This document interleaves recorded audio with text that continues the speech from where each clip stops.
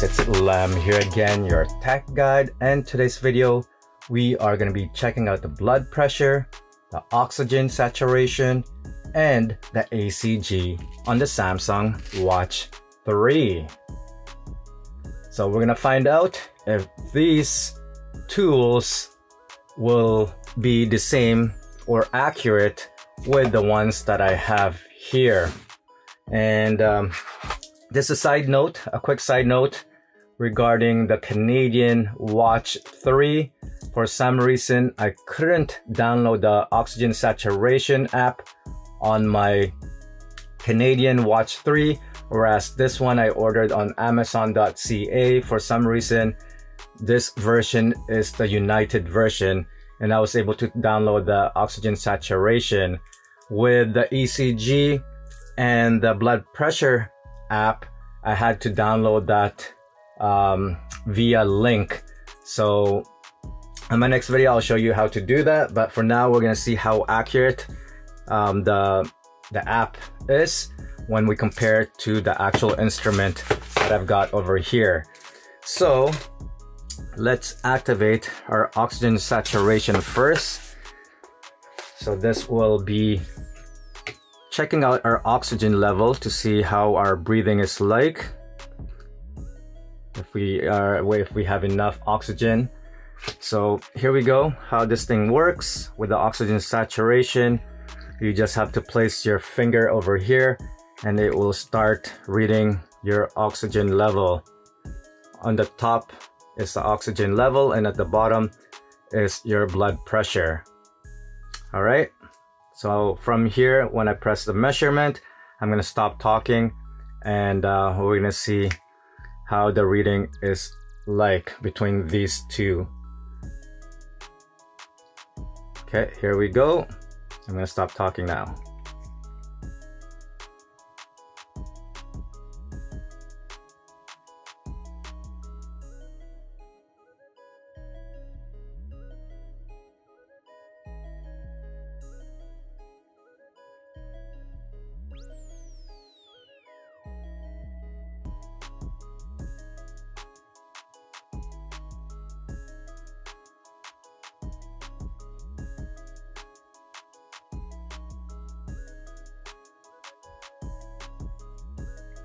Okay, so it's asking me to make sure I reposition my hand properly here on the table.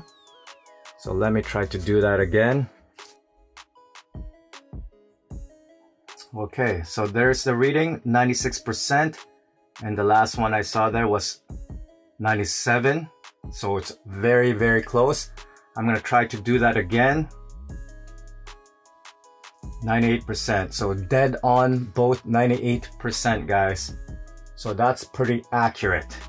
So we could rely on this. So we'll do one more. We'll make it 3, best out of 3. Okay, so 97% and 98%.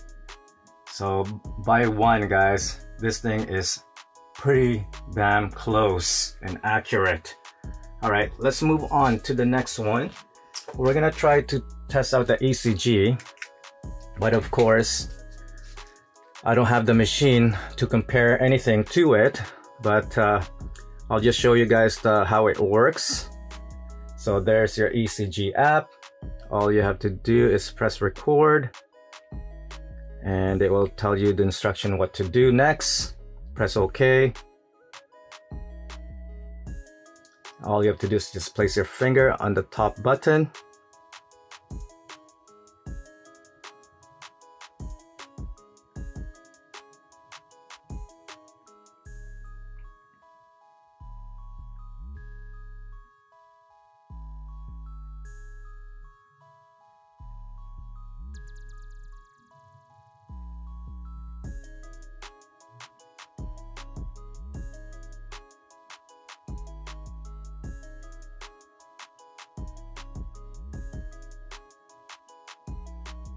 Okay, and then it tells you here inconclusive. Get all this information. It shows your heart rate and so on. and it will show you on your phone as well. So here is our reading, and it will show you the ECG recording could not be classified. If you feel unwell or get so inconclusive, so the test didn't go through, we'll do it again.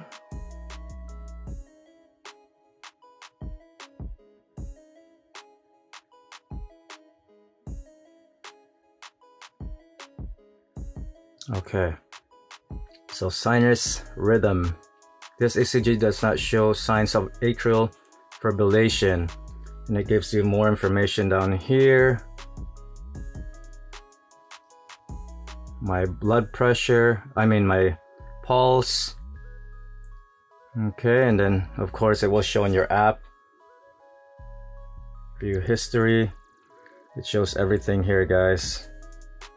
So if you want to keep track, and if you don't feel too well, you could just show this to your doctor, and he will, the doctor will summarize your heart rhythm beat or something like that. But anyways, I don't know if I could trust this 100% compared to the oxygen saturation. That one seems very accurate. And now let's move on to the blood pressure.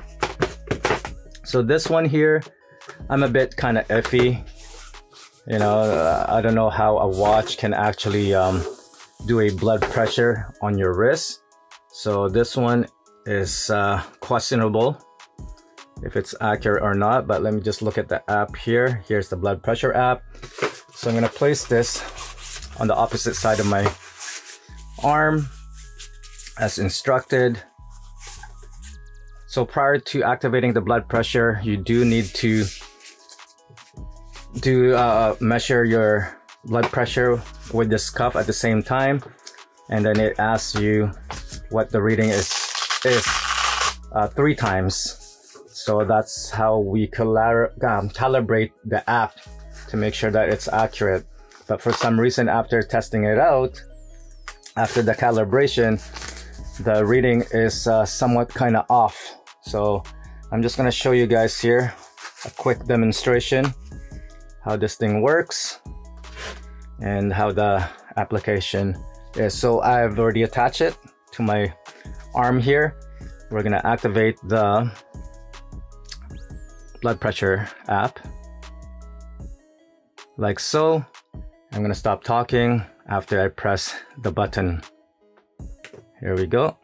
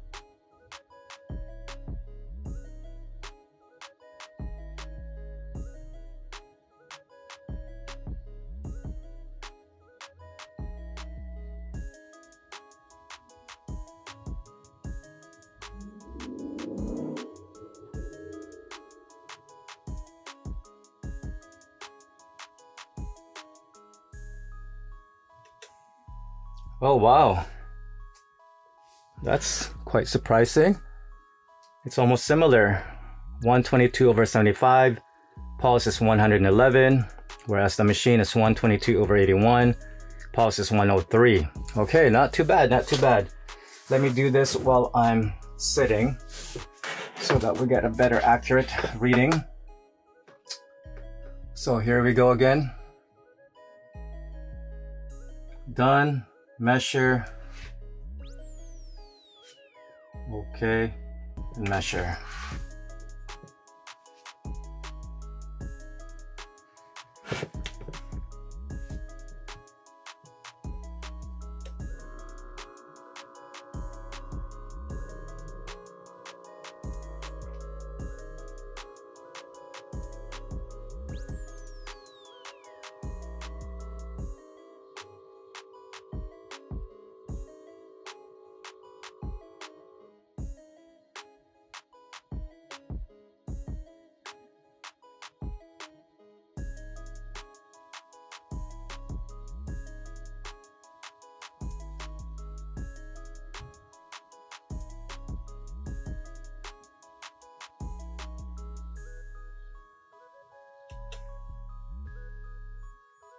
121 over 73, 121 over 73, and the pulse is 109, and the other one's 104. Wow, pretty accurate, guys. Not too bad. We'll do last one and really see how it is. But I'm surprised. Yesterday I was way off, but now it's like right on there.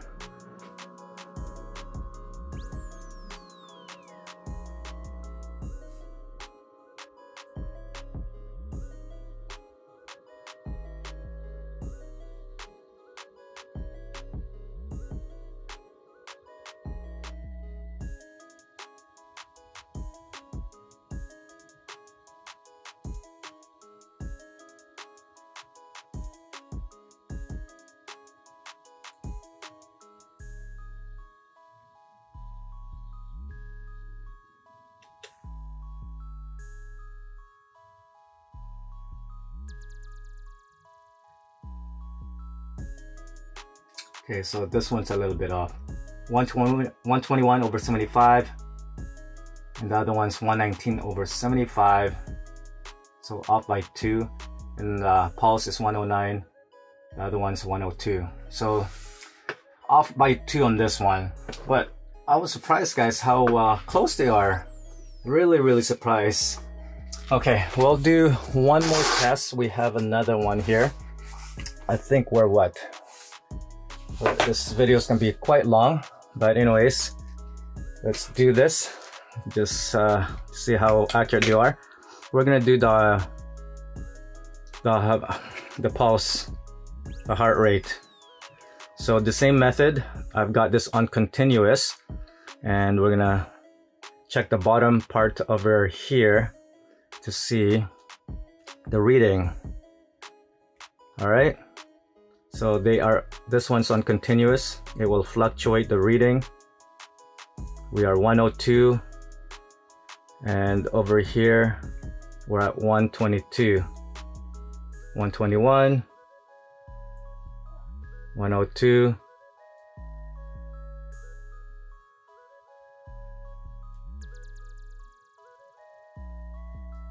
okay, hold on, this should fluctuate.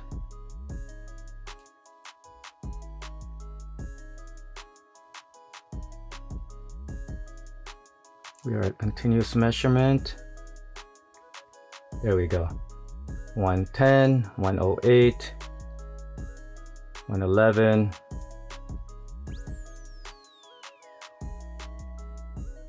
112, 109, 111, 110. So 109, 110. I'm going to try to stay quiet.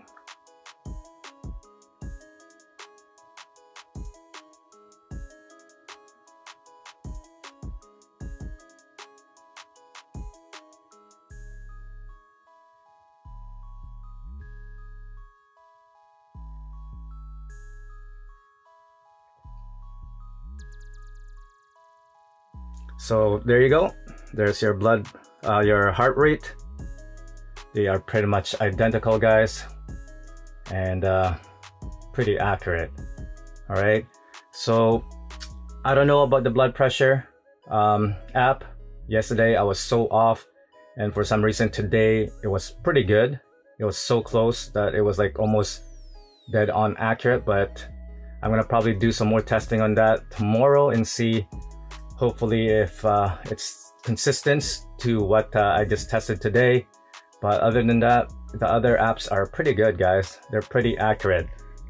So once again, if you want to get these apps, the oxygen saturation, make sure you order or purchase your Watch 3 on Amazon, because for some reason, or the US version or something like that, because the one that I bought here from Canada, at the Samsung store, for some reason I did the update firmware and still couldn't get the oxygen saturation for it. So it was a bummer, guys, that this thing doesn't come with it. But other than that, those apps are pretty awesome, guys. You know, just to do a quick reference check on your health, it's pretty cool that you could actually do it with a watch. But of course, you know, I don't know how reliable or accurate it is. You just have to pretty much feel what you would feel yourself, like your symptom wise. If you feel unwell, you know, it's better off to just make sure to get checked up properly instead of relying on this if you feel unwell, guys. All right, but it's cool to have it on the side. Just who knows, you know. But anyways, that's pretty much it. The video is quite long now, and once again, thank you for watching my video. Until then, I'll see you guys on the next one. Peace.